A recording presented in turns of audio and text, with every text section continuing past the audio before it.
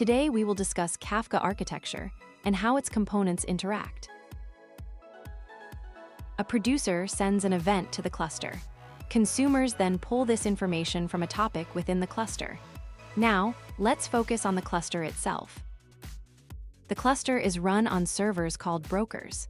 Inside each broker, topics hold the data, and each topic is split into partitions for parallel processing and scalability.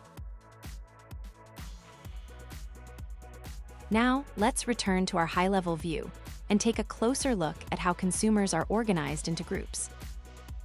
Consumers with a common purpose form a consumer group. To read a topic in parallel, each consumer in the group is assigned exclusive partitions.